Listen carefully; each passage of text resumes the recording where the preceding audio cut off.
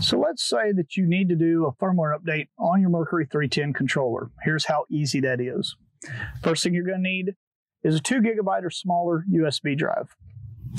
On this flash drive, we're going to need to have the correct firmware. This can be obtained either by going to our support center, or you can have it emailed to you directly. Once you have the correct version firmware on your flash drive, you'll just unplug power to the board, press and hold the firmware update button, and reapply power. Release the firmware update button.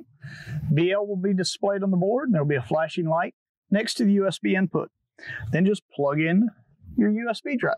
The firmware update will happen automatically, and when the new version is displayed, in this case version 8, build 33, we're ready to go. Just unplug the USB drive, relearn the board, and you're ready to be operational. That's how easy it is to update the firmware on a Mercury 310 controller.